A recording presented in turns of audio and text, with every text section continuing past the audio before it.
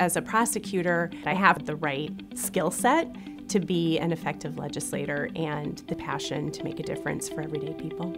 When I'm talking to voters at the door, a lot of the stories I'm hearing are related to healthcare and how crippling that is, the cost of their prescriptions, the lack of transparency in billing, and their ability to even afford insurance in the first place. If my opponent were paying attention to the voters in our district, he would know these things.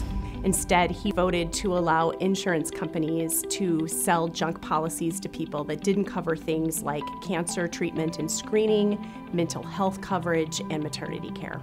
When I look at the composition of the state legislature, it's people who are controlled by corporate interests. And as your state representative, I'm going to fight for affordable health care.